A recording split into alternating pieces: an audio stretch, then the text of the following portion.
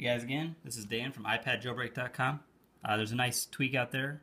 Aaron Ash created a barrel. I just head over to Cydia here and show you real quick.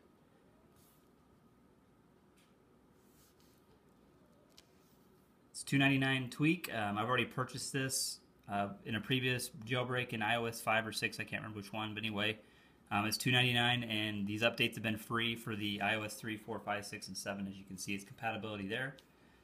These are the available transitions that are available for your springboard. So you come back to your springboard.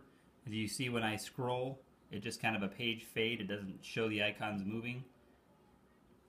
So you can try a bunch of different available ones.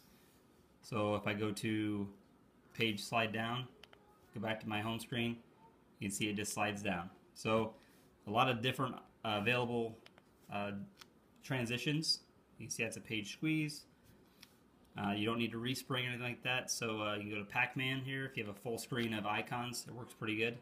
Brings them into Pac-Man mode. You can see right there. So other than that, Barrel's $2.99, and it's available for any device that's jailbroken in iOS 7. So this is the snake mode.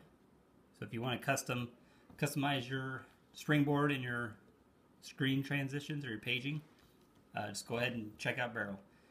Be sure to subscribe to our channel at iPad Jailbroken on YouTube, and check us out at iPad Jailbroken on Twitter and iPadJailbreak.com.